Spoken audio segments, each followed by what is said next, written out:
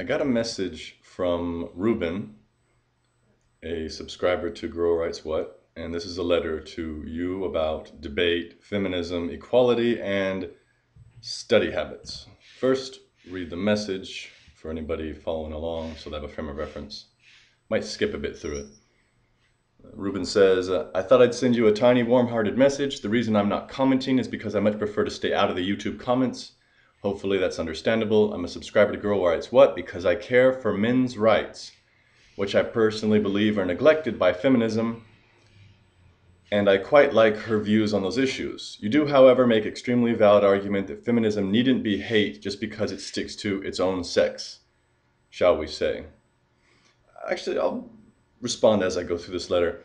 The idea that feminism needs to address men's issues in order to not be hate.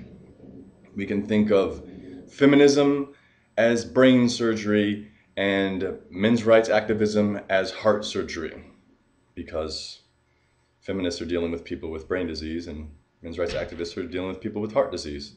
Before people laugh at that and think, yeah, feminists with their brain disease, imagine what a heart disease is. You've been trained to be heartless, and now it's self-destructive to you. The idea that feminism came out of nowhere, not because of the heartlessness ingrained into men.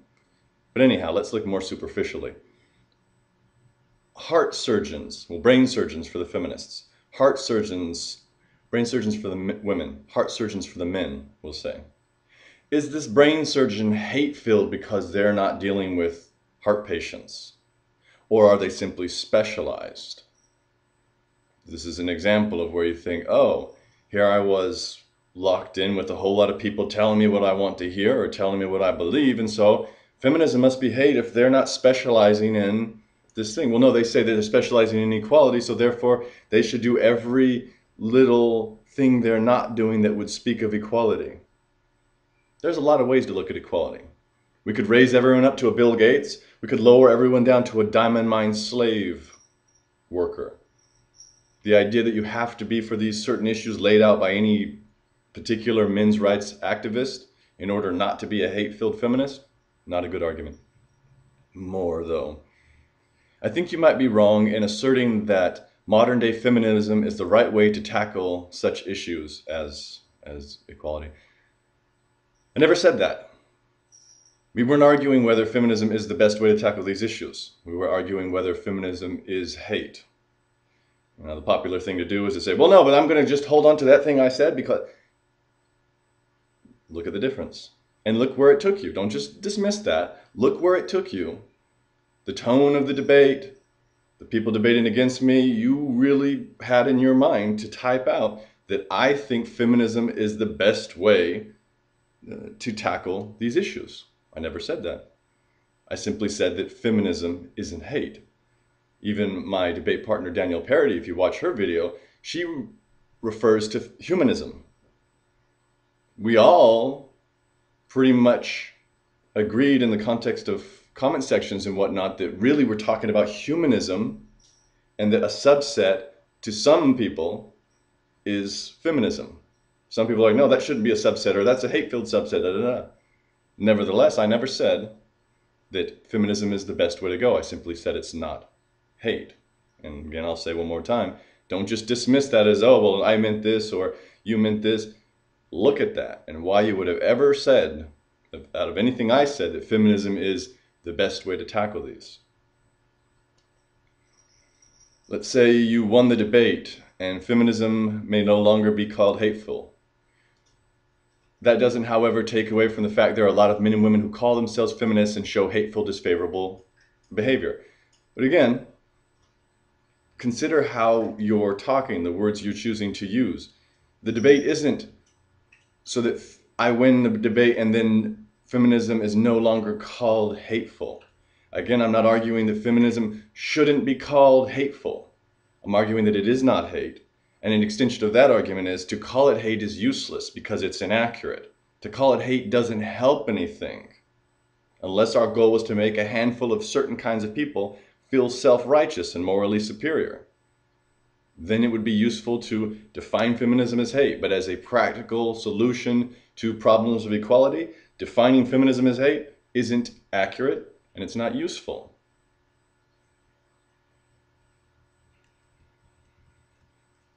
And then you mentioned, actually the last thing I'll mention, then I'll give you a little story.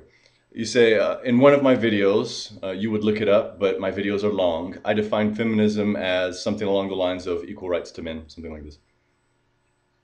When you say you would look it up, except my videos are long. Actually, here goes the long story. I'm 34. I come from a youth when we didn't use the internet. We didn't have the internet. Eventually, we had pagers. Didn't have cell phones. And so we had more to live for. This isn't against you, but I'm saying in general. We had more to live for than to pretend we're too busy to hear other people's arguments, to pretend we're too busy to look back and check what someone says. Again, nothing personal to you, but I'm just using this as an example. I'm just imagine the worst case scenario where you really are using that as an excuse not to understand me. But we'll get more into exactly how you still aren't better served by saying something's too long to check back with. In my days, we didn't have internet. We didn't do things on computers. We had an Apple IIe, black screen, green letters. We had things called books. And I know they still got books, but more and more we don't use books. We use online stuff and you can, in ebooks, and you can search ebooks. Like, what was that phrase? Bam, and you find it. Or you do a Google search, bam, you find that quote. We actually had to reference books. And so what you do is when you find a part of a book that you like, you take note of the page. Because you don't want to have to look, you think it's terrible to have to look through a 2-hour video of mine for a quote.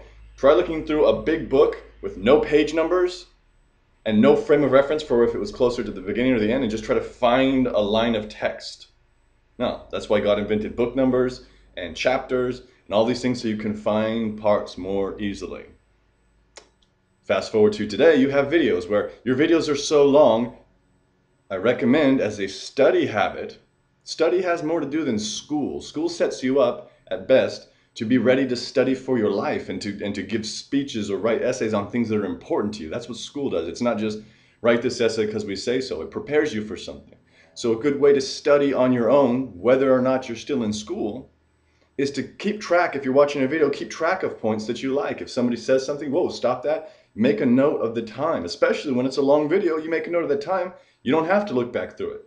You keep track as you go. But of course, plenty of people, when they watch videos, however long, they do it passively. They're not really actively paying attention. They're kind of hearing stuff. Maybe they're doing other stuff at the same time. It's not going to be useful if you're studying something worth studying that's we'll say tight enough to where you actually have to pay attention. You have to pay attention. And you should be taking notes along the way, or otherwise it's just not worth doing it. You watch my 2-hour video, The Debate 4, it's not worth watching it if you're not going to take notes along the way, because you won't remember at the beginning or at the end what I said at the beginning. If it's important to you, you would want to take those points, synthesize them, maybe reference them, do something with it. If you're not going to do that, that's so complicated, then you shouldn't even watch it. It's not worth just being entertained to watch that. But of course, more and more, that's the point of watching anything like this. Is this going to be entertaining? No, never mind. Too long, didn't read. Too long, didn't watch. But some things are made not to just entertain you, but to actually give you something that you can use. Like from now on, you don't have to say, feminists are hateful if they don't deal with men's rights. You can say, actually, feminists are like brain surgeons. They don't have to deal with heart disease in order to not be hate-filled. Now we have a thing in medicine called holism where you deal with everything. Oh, you got heart disease, you got brain disease. Let's holistically deal with it through nutrition and diet and exercise and all that.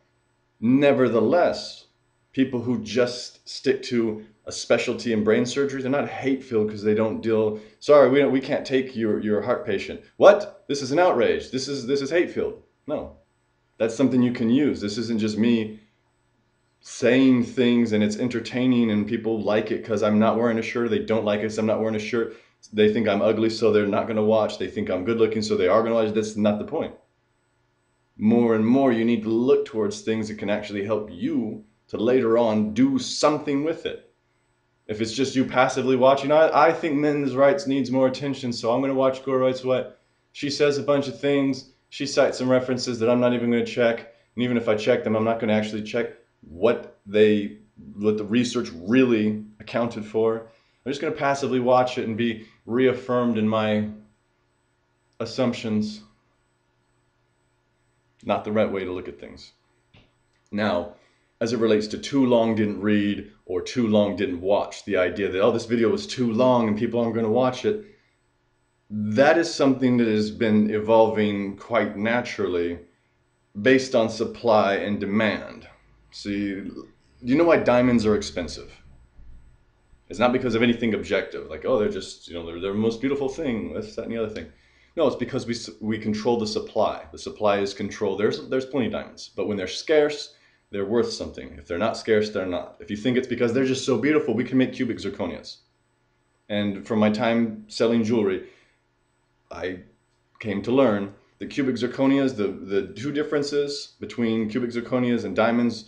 There's the difference in the luster, how it shines. Cubic zirconia has more color, whereas diamonds are clearer, and diamonds are a little bit harder on a hardness scale. That's not a big enough difference to make it worth thousands of times what a cubic zirconia is. And you say, no, diamonds are more beautiful, they're just cut more nice. If you can't sell a cubic zirconia for anything regardless because they're not rare, you're not going to take the time to cut it. But what dictates how nice you can make it is how hard it is, how much you can cut it without it breaking, how hard it is, and cubic zirconia are plenty hard. You can make them as beautiful as any diamond you've ever seen. It has nothing to do with what they look like. It's the inflated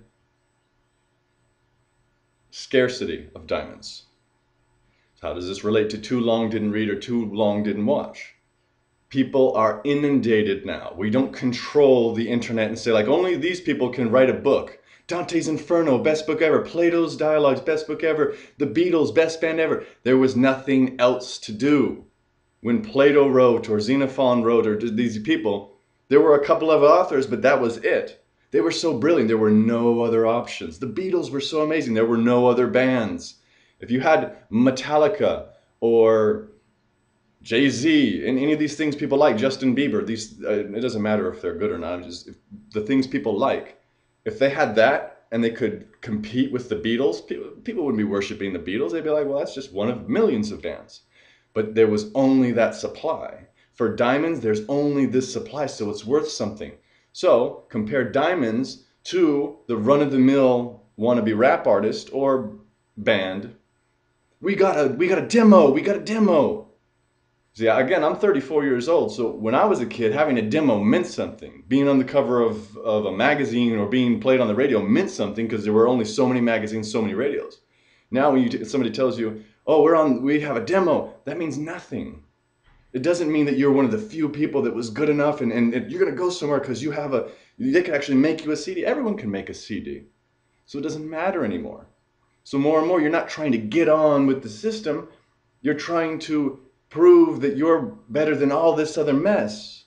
So when you put forth ideas, like I put forth a video, it's not entertaining compared to, you could watch popular videos like that guy Fred on YouTube. They got Jenna Marbles and a lot of others. Well, pretty much anybody that's more popular than me, and that's most. You have to compete with that for the attention of all these people saying, oh, you should wear things just this way, you should do this, you should be exactly this way, and then we'll give you attention. Plenty of people telling me, if you wore a shirt, maybe I'd take you serious. The idea that you're supposed to try and appeal to people, even as you're supposed to already pretend you're successful. I got a demo, I'm already a big deal. Now who wants my demo? And people are giving away their demos because it's completely inundated. So this too long didn't read and too long didn't watch, it's been evolved to where people don't have time to watch my 2-hour video and then go, oh man, he didn't talk about anything. Because there are plenty of videos out there where for 2 hours people won't talk about anything. And so people are just used to, well, I'm not even going to risk it. If this was worth watching, it would be in a 30-second segment on a television show, or else I would have seen it if it was worth watching. So more and more, you can't get in unless you do everything right according to the sensibilities of culture. But more and more culture is completely empty. Music, for example, made up celebrities and lyrics that don't matter, yet you feel it. Gangnam Style is a good example.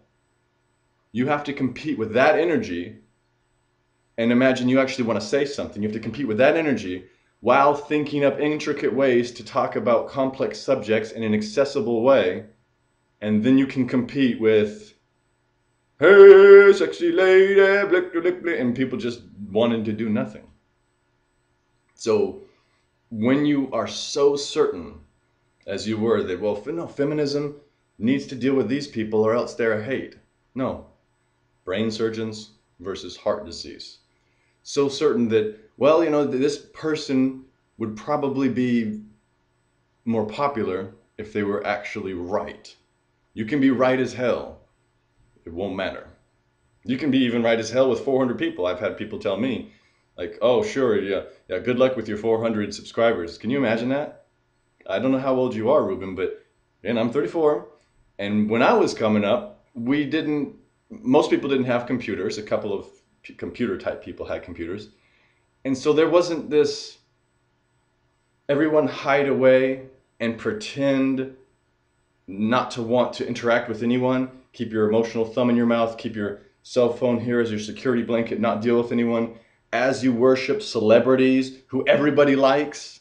And then as celebrities, since there's so many of them now and it's just devalued. Now, not only do you want to be a celebrity as you stay like this, but you see celebrities, it's not all good because people's always trying to get my attention. And so these people are hiding away, pretending, oh man, why does everyone want my attention? When really they crave attention. This is the kind of culture that informs you. These kind of people locked away among themselves and saying, you know what? Feminism is hate if it doesn't do this. Or the feminists who say, you know what? All men are rapists and that's all they are. Locked in these systems that don't make any sense. So, as you mentioned, in conclusion, I might be wrongly calling myself a feminist because I seem a little broader and you think I should be an equalitist or an equalitarian and all this kind of stuff. Not necessarily. If you are for the targeted solution to brain damage, you can be a feminist. If you're for a targeted solution to heart disease, you can be an MRA. You can specialize in both. You can try to bring them together. But to say, well, this one is bad and that one is good, doesn't really follow. Isn't really going to win any people to your side except people who just need a friend. Feminists who are like, well, you don't make any sense. You don't really hear the story of people, how they became a feminist on down the line. Instead, you just say, yeah, I mean, not you, but plenty of MRAs will just say, men had it this bad. Well, I had it this bad and I've had these things, so I'm a feminist. Well, don't you know that men had it this bad? Therefore, you didn't have it bad. But of course, men's rights people came by that very honestly, because what did feminists do? Women have it this bad. Well, yeah, but I'm down here being forced to fight in wars I don't want to do. Well, but women have it this bad. There's a glass ceiling. We can't get into the highest millionaire jobs. Well, I'm forced to work as a trash man or forced to work dangerous, grueling jobs. Well, nevertheless, you don't have it bad because we have it bad. It doesn't have to be that way. And plenty of men's rights and plenty of feminists aren't that way. Plenty do look for equality, but plenty like to stir it up and make a mess. So in the end, I disagree. I don't need to not be a feminist in order to go towards egalitarianism or anything like that. Thanks for the note. So long.